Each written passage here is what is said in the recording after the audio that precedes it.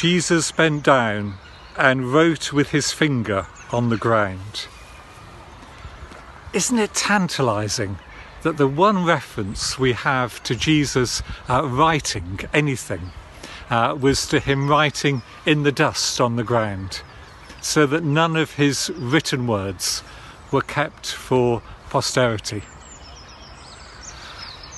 And yet perhaps that was the whole point. Jesus was just writing in the sand, not in order to hand something on to his followers in future generations. The gospel writers have preserved his words for us, but to give himself space to think.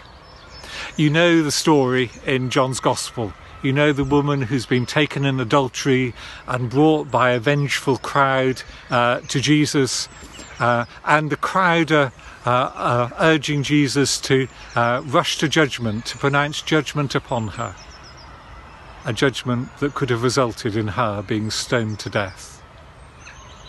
And what does Jesus do? He stoops down and writes in the ground. And when they keep on questioning him, he does the same. And then eventually he straightens up and says, "Let anyone among you who is without sin be the first to throw a stone." We lead incredibly busy lives, and quite often people are rushing, trying to persuade us to rush to judgment, to declare a view about something, to condemn somebody, or to make a hurried decision. One of the things I've learnt over the years of being a priest is that there are times when we need to stoop down and write in the sand, to just take time to think and to ponder before giving an answer.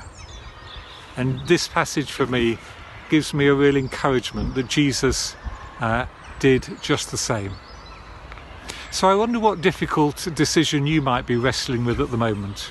Or maybe you've got somebody really pushing you to take a stand about something, or to condemn something, or to make a decision about something, and you just need a bit more space. Maybe also it's not just you who need a bit more space. Maybe it's the people who are all het up and worked up about something need to just calm down. And as Jesus writes in the sand, so the crowd find they have to wait and calm down, and the tension subsides. Until that moment when Jesus' thoughts are clear and he's ready to share a word from the Father.